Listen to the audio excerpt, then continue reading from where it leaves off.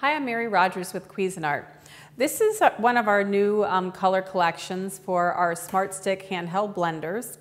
And as you can see, they come in orange, magenta, and also green. And this is a really handy item to have in your kitchen because it's very versatile. For instance, you can take it right into a pot and say you're going to be making some type of soup, say like leek and potato, and you want to puree it. You can actually puree it right in the pot. So it's really handy.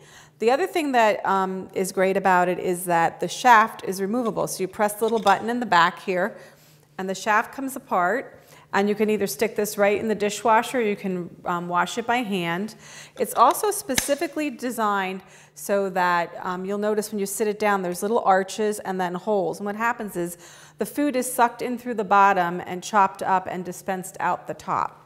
So what we're going to do today is we're going to use this to chop up some vegetables into a tomato base to make a really quick and easy sauce. I'm just going to pour this in here. I'm going to show you how quick and easy this is.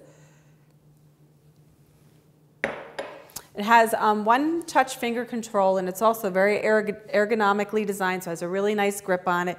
It's 200 watts, and all you do is you put it in, you turn it on,